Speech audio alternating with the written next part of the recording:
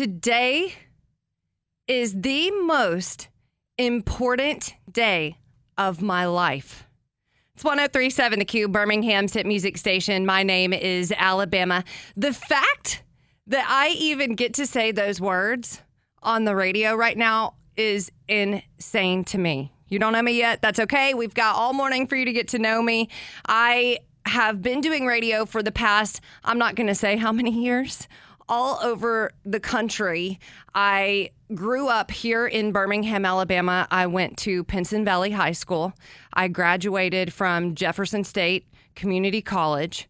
I am the daughter of a single mother who was a bartender and waitress around town, grew up in government housing in Center Point, and then I grew up. I moved away. I couldn't get a radio job here in Birmingham, so I took jobs all over the country. I did radio in Detroit, in Chicago, in Seattle, and my mom always brags to her friends because I am the daughter that became the radio DJ and made something of myself and did something that the rest of my family didn't do, and had this life that she wanted for me. But I could never get a job here in Birmingham, and every chance I would get, I would come home because I missed the Magic City. I was homesick. I would visit, and the pandemic hit, and I had an opportunity to buy my great-grandmother's house after she passed away.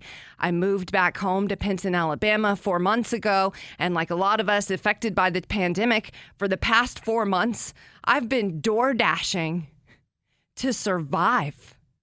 I have been door dashing to survive, and the fact that I get to say my name is Alabama on 103.7 The Q this morning, and that I get to come in and do my dream job in my hometown, I don't have to DoorDash to live anymore.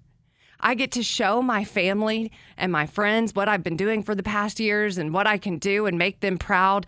I get to show little girls that live in government housing in Center Point, Alabama, that they can grow up and do their own radio show too.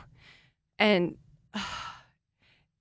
the only thing that would make today sweeter is if Mom were here and Mom could listen to my first radio show on the Q. And I said I wasn't going to get emotional, but that's, we're going to cry today. It's okay. My mom passed away 1.5 years ago to an accidental overdose, and I'm not going to talk about family drama today, but I just know, Mom, somewhere, wherever you are listening to my first show back home, and you are proud, and I love you. Whew. I don't want to get into family drama. I want to talk to you today. If you want to call the show, 944-1037, please call. Today is the most important day of my life. And thank you for letting me share it with you on the radio this morning. It's 103.7 The Q.